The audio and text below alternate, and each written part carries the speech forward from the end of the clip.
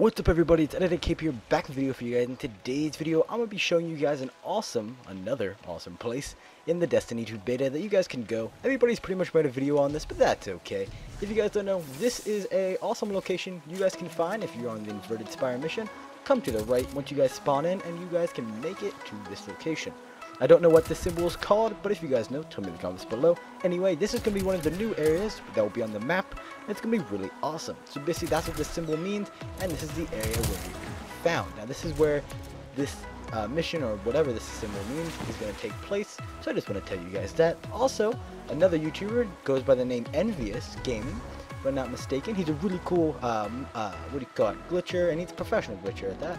Has found out that the door to that whatever symbol is down here. So link in the description. I'll remember to put a link to the description to his video where he shows that.